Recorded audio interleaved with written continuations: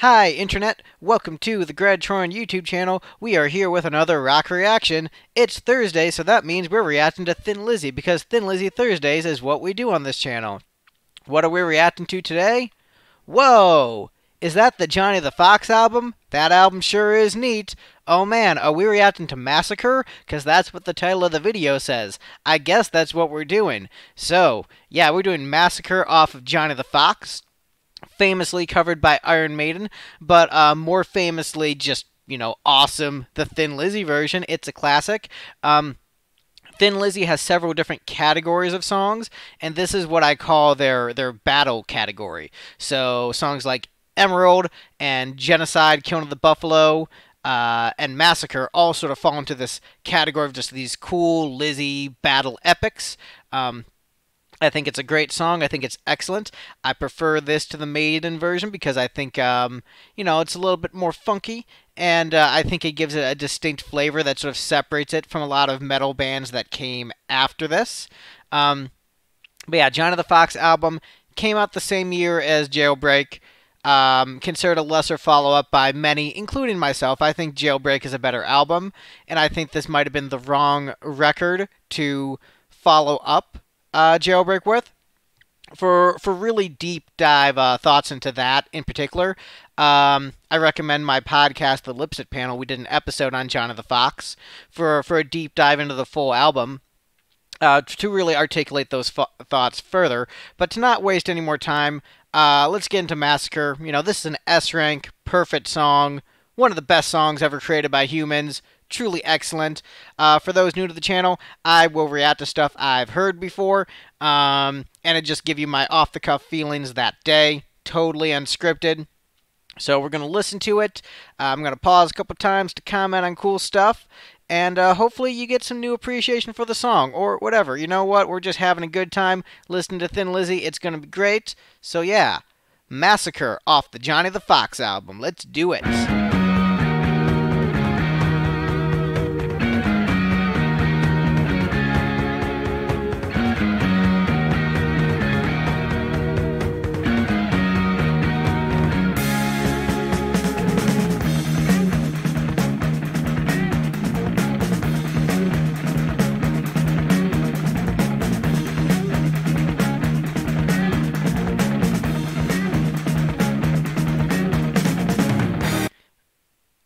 Alright, so the star of this first section for me is really Brian Downey. The beginning drum pattern is very tribal, almost like Native American music. Just super, super cool, thunderous war drums, really setting the atmosphere for the song. Just really giving you that, grand, epicness is about to go down in the song. And then it changes into this rhythm that is both funky and metal at the same time. And it's something that is very distinctly Thin Lizzy. This is a song that has a lot of different elements. There's the Celticisms, there's the dual guitars, there's, the funk, there's the metal, and that's kind of something that only really Lizzy succeeds with. There aren't really other bands that do this kind of thing and helps make Lizzy so unique, and I feel like Brian Downey's drumming is so tasteful, and that a lot of metal drummers who followed in the wake of this sort of lost the funk that he brought to hard rock. And I feel that is something that is sorely missing with a lot of metal that came after this. But just really great guitar playing. Also, just excellent syncopation. Just the riffs are funky and metal at the same time, which is just really, really cool. I'm going to rewind so we can enjoy that intro again, but I just had to comment on those two sections being really great before we get into the verse. So we're going to start from the top. Just had to comment on how great that was.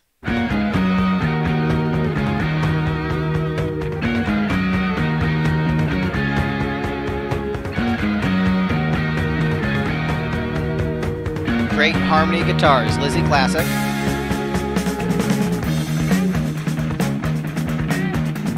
Just a tasty, tasty riff,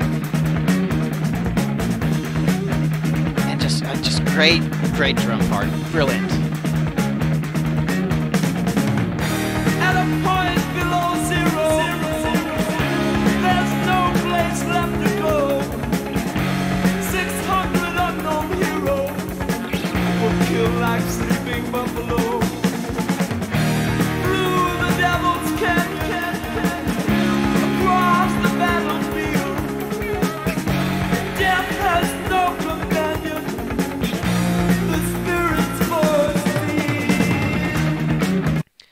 So, phenomenal vocal from Phil Lynott, as per usual. Really great vocal production. The echo effect when he says Devil's Canyon makes you feel like you're in a canyon. This song is a really great atmospheric piece. Really paints a picture, builds the scene super well. And of course, another example of just brilliant arrangement from this band, them utilizing the two guitars so well, where you've got one guitar holding out those big rock power chords, and the other guitar keeping that funky syncopated rhythm going up during the verses, and you've got just a powerful emotive vocal, and then those killer drums. All of them working together as a unit. And really, this is the kind of thing that you can tell where Maiden got their idea for stuff like The Trooper and stuff. It's from this song.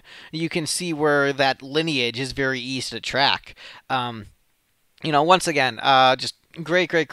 Remember, these are unscripted, so off the cuff thoughts as I'm listening to it today. I'm sure there are things that I've noticed about the song that are great on other days that I'm maybe not bringing up right now. But there's just there's so much craft and so many great layers to this that I'm bound to miss something. So make sure you tell me below what awesome stuff about the song that I missed in this reaction, so I can feel bad for not mentioning, like, oh man, that part is sick. Yeah, so let's rewind just a hair and get back to it.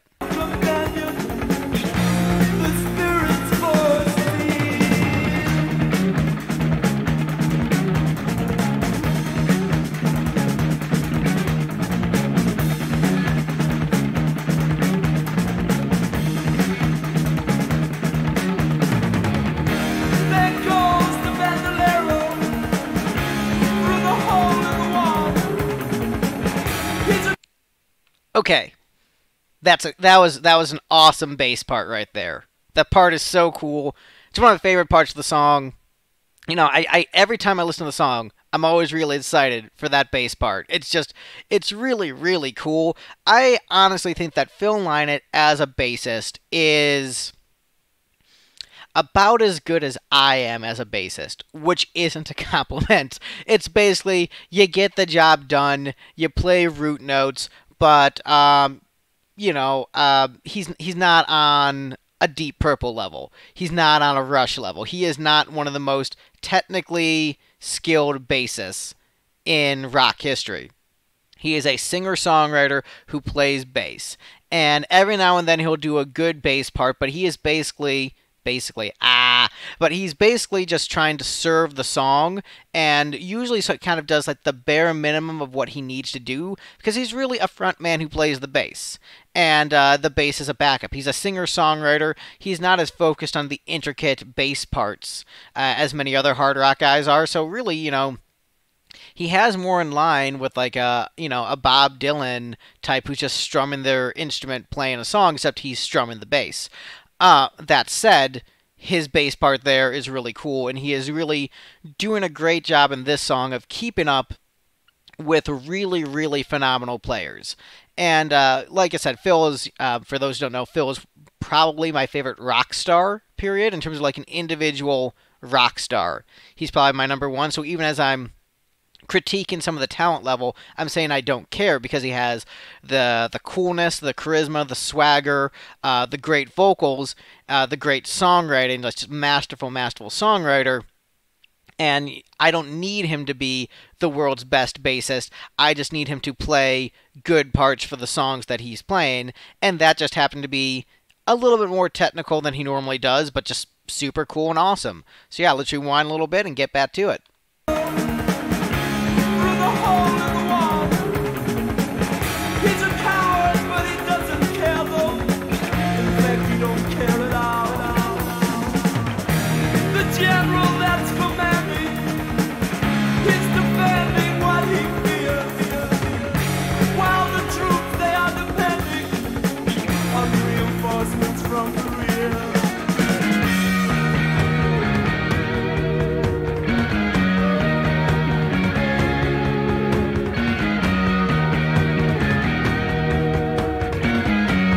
Great part.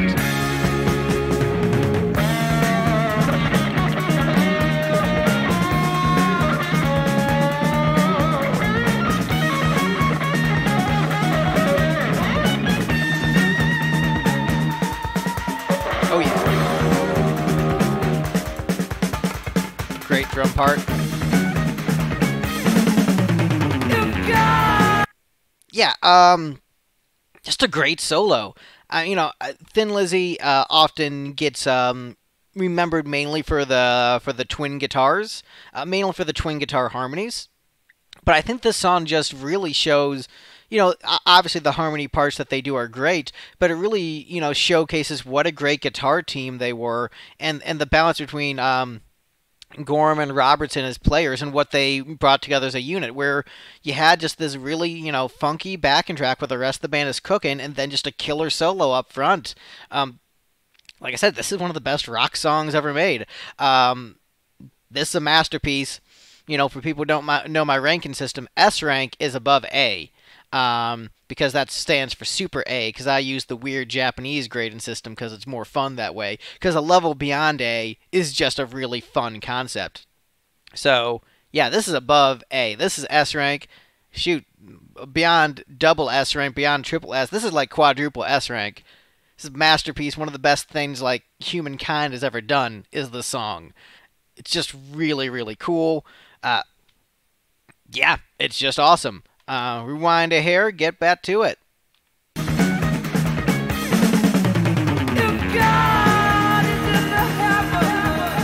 Okay, and I hate to pause that quickly, but damn, what a great vocal that was. Like, shit, man. That's really freaking good. Phil Lynott just so masterful at capturing emotion in music. And I know this entire next part is him just going to be killing it on the vocals. I'm not going to pause after each line. I'm going to rewind. But I had to, because that was so good. Phil, we miss you. You died before I was born, but I still miss you because you're really cool. All right.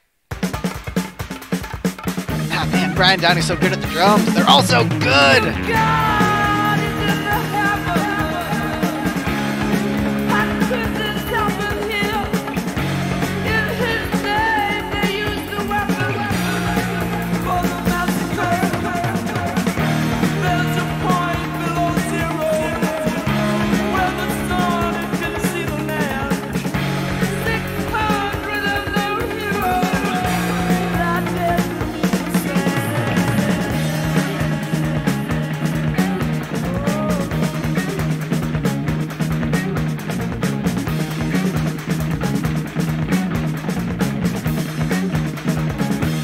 Man, just that perfect ending. It just boom ends like that, and that's all you needed. Man, freaking Massacre. What a killer tune. Once again, Thin Lizzy Thursdays. We will be going through basically every Thin Lizzy song on this channel, but this was per request, so definitely make sure you let me know what Thin Lizzy songs you want me to do next. I still have a bunch of Thin Lizzy requests I need to get to, so you know what, it's just whichever one tickles my fancy that week. But there's so many great requests, so many great songs. Commenting on Massacre in particular, I feel I've already done that. It's a masterpiece. It's a great song. I feel like, the problem with Johnny the Fox as an album following up the Jailbreaks that didn't really have a strong pop single. I think, like Don't Believe a Word is a really cool song if you're a musician who loves lyrics and really pays attention to that kind of stuff, but it's not necessarily the follow-up to Boys Are Back in Town. And neither is this song. And so it's not maybe the pop album that might have sold to radio, but this is a damn rock and metal classic that inspired a ton of bands, and it remains distinct. Despite the number of followers that this song gained, this has its own identity that no one has really copped. No one has really copied this particular style because most metal bands strip out all the funk and, strip out that really interesting syncopation. That's just how most metal bands do things. And so the fact that, Thin Lizzy was able to uniquely combine these influences into something that is still powerful and potent and great by 2020 standards, competitive, distinct, unique. It's both of its time and timeless. Once again, one of the greatest rock songs ever. A song that, to me, is a stone cold classic. Like, this is an absolute classic with the Thin Lizzy catalog, and yet I know that to the average music fan, they don't know it. But for me, this deserves to be on classic rock radio rotation.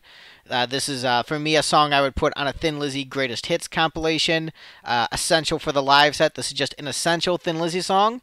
And once again, as mentioned in a comment on another video, I feel more pressure to get these Thin Lizzy songs right than other songs I haven't heard before. Because I'm like, screw it, whatever. I don't know this Tool song. I'm sure it's fine. You know, and the Tool song was good, but you know, this Stone Cold classic, quadruple S rank, perfect song. That is the video. Be sure to like, comment, subscribe, all the things. Tell me what Thin Lizzy songs you want me to react to next Thursday, and other songs on other days of the week. I will react to them. That is the video. And be sure to stick around for tomorrow's video, because tomorrow is Friday, which means it is another listener request, and it's a golden oldie that I got a lot of requests for. So hopefully y'all dig it. Have a good one, and I'll see you tomorrow. Peace.